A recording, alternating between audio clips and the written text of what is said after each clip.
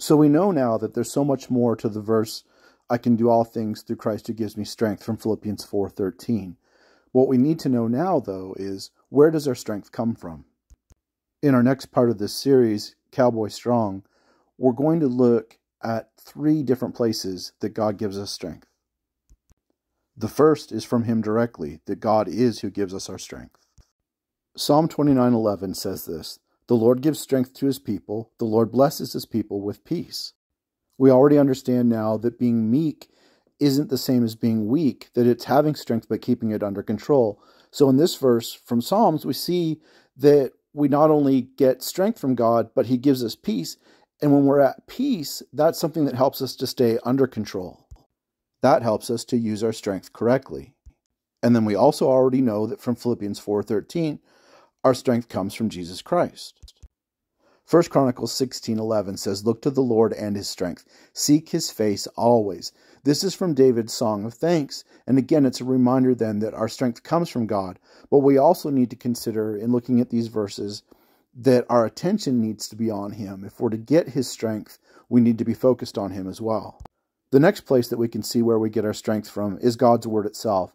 Psalm 119:28 says this, "My soul is weary with sorrow. Strengthen me according to your word." Then 2 Timothy 3:16-17 says this, "All scripture is breathed out by God and profitable for teaching, for reproof, for correction, and for training in righteousness, that the man of God may be complete, equipped for every good work." So those are just 2 verses that show us the importance of getting God's strength through reading His Word, taking the time to understand what's in His Bible. And our time spent there, we can find things that then encourage us, motivate us, and strengthen us. But what we're also reminded in those 2 verses is that we're going to be doing things that glorify and honor God. In 2 Timothy, we're seeing the importance of being equipped for every good work. Those are the things that God would have us to do. And if we're going to be strengthened according to God's word from that Psalm 119:28, then we're also going to be doing things that are according to the Bible. Those are the ways that we're going to be applying our strength. The third place that we get our strength from is from other Christians, from other believers. 1 Thessalonians 5:11 says this, "Therefore encourage one another and build each other up, just as in fact you are doing."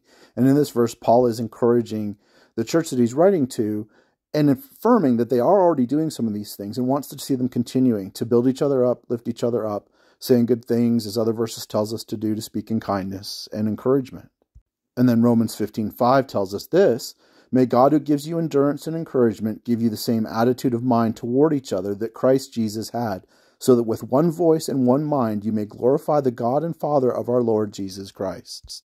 So again, we're seeing that our strength comes from God, but we're also being reminded that when we keep a Christ-like attitude, we treat each other that way. And so when we see somebody else that is struggling, by encouraging them, by lifting them up, by speaking kindness, by giving them advice, by helping them, we then also are giving them strength. So when somebody does that for us, then we're being strengthened by that person.